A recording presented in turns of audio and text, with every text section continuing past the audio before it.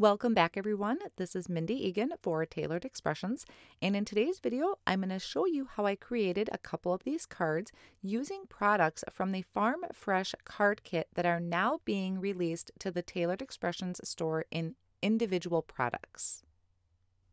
Some of the products that I'll be using today are the Farm Fresh Critters, Farm Fresh, and the Fireworks background, and this is a stamp and stencil set.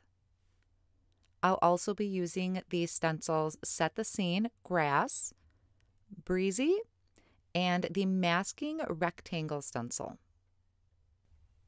The inks that I'm going to use are Oreo, Sprinkles, Peapod, Granny Smith, and I will also be using Pineapple, but I forgot to show you, but I will be using Pineapple later.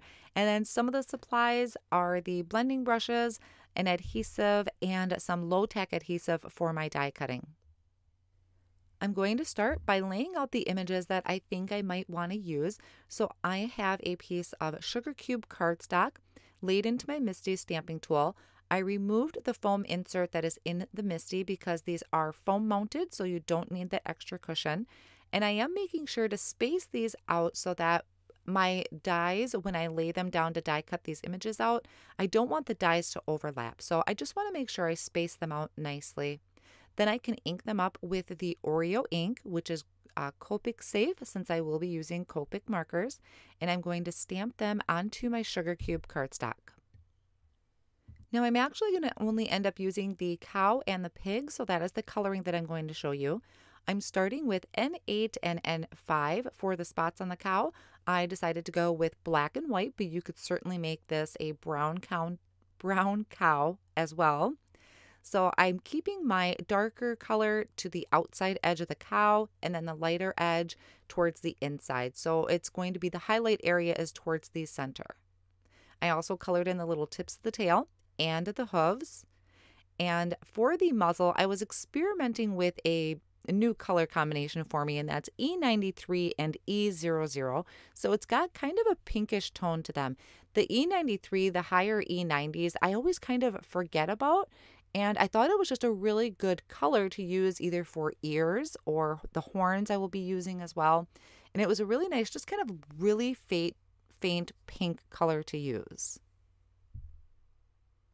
Now this image is really easy to color up because the black and white that I'm going for, I don't need to have a lot of Copic coloring for it. So I'm going to bring in just some light grays to color in the body and the head of the cow. I will be using C2 and C0, once again starting on the outside edge of the cow and just kind of flicking in with that C2. And then I'll extend that out just a little bit with the C0. You can see that I'm leaving a lot of white space to this.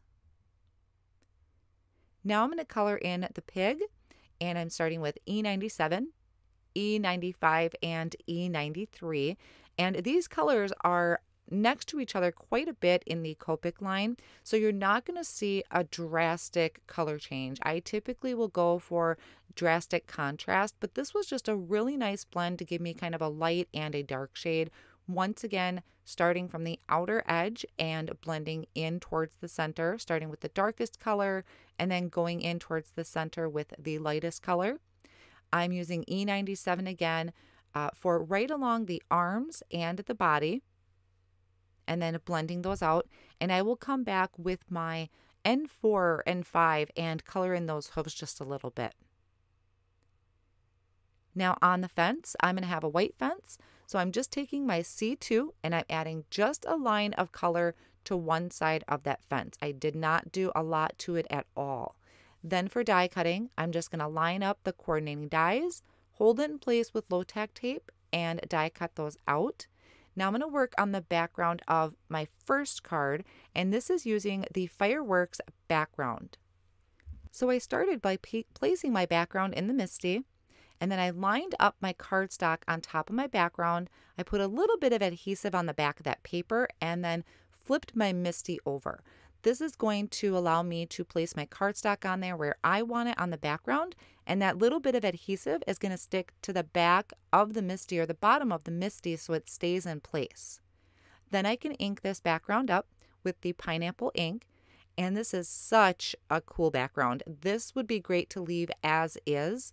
And you'll see here it's got little stars and little speckles. It's a beautiful background, but I'm going to step it up just a little bit and I'm going to add the fireworks to it. So that's going to be the coordinating stencil to line up with it. Now this is layer 1. There are 2 layers to the fireworks and I will show you in just a moment, but there's a little etched star so that you can line up these stars on the stencil with the stars of your card. I took a little bit of low tack tape, applied it to the back of my card so it sticks to my surface, and then I'm lining up those etched stars over the stars on my cardstock, and then I can just hold my stencil down with that low tack tape. Now typically you might see these fireworks with a more of a 4th of July theme, but I'm thinking it'd be really fun for a birthday card. So I'm starting off with a Granny Smith and I'm using a blending brush to apply that ink. I'm just lightly swiping across the ink pad or dabbing onto the ink pad and then in circular motion applying that ink over my stencil in those areas of the fireworks. And these are going to layer together to create just a really beautiful color combination. So once I have these all finished and I have all my fireworks on this first layer, ink blended on there, I'll remove that stencil and now I'm going to bring in the second layer. So here's a close-up look. You can see there's a little etched star on there. It's really easy to see in person. It's just harder on camera. So I lined those stars up again and now I'm applying the sprinkles ink with a blending brush. I think this is a really versatile set because you can use it for, like I said, 4th of July, the birthday, any type of celebration or New Year's. You could also apply any type of glitter paste over this if you wanted to add sparkle or even some foiling. Then I can remove that Post-it tape and remove my stencil. And I'm going to trim this background down to about 3 3/4 by 5 inches. And I will be adding it to a piece of Granny Smith cardstock that I have cut to 4 1/4 by 5 1/2. But first I'm going to start with stamping my sentiment. And that can be tricky sometimes with the red rubber stamps. So I'm going to show you how I do it. And that is first lining it up on my card front where I want it to go. I'm using the lines of the MISTI tool to just slightly adjust it. And then I'm going to bring in, I have a transparency sheet on here. That's why it looks a little funny on top of my card. This is just a transparency I laid over the top of my card. I stamped that sentiment in Oreo ink, looking at it, bringing in some of my pieces I'm going to have on my card front to just kind of check if that sentiment is straight or not. Now I did go over and I kind of moved it slightly. I'm going to wipe this clean. I'm going to stamp it again to see if it lines up straight. So I just slightly move it every now and then until I feel it is straight, and then I can remove that transparency and stamp it down onto my card front. After my sentiment is stamped out, I'm just going to take the tape runner and adhere my fence and also the body of the cow.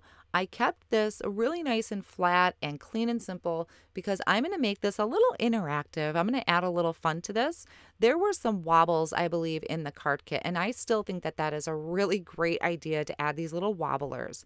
So these are self-adhesive. You just remove the backing of that adhesive, attach it to the head of your cow, and then remove the backing on the back of it, and you can attach that right over the body of the cow. So that's why they come in 2 separate stamps like that, so you can make that really fun to play with and an interactive card.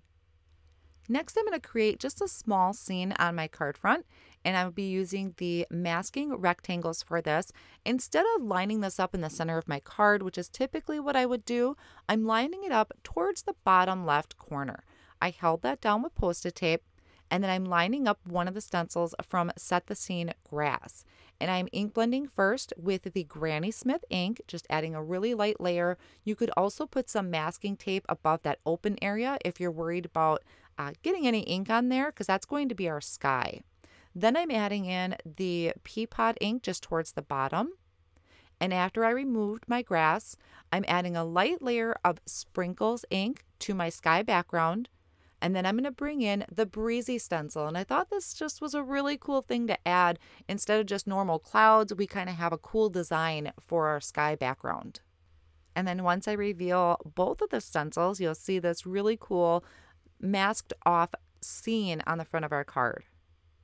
Now I'm going to repeat the same steps I did for stamping the sentiment. I lined that up in the MISTI, kind of got an idea where I wanted that sentiment to go.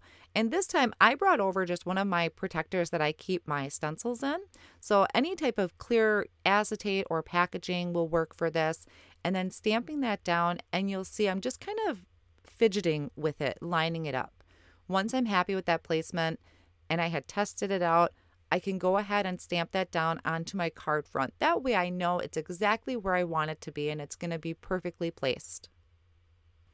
Then after I have that done, I just attached my fence and the body of my pig with that tape runner, and once again adding one of these fun little wobblers to the back of the head.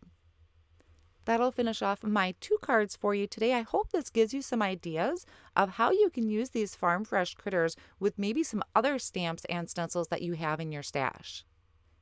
Thank you so much for joining me today, and I'll catch you again real soon.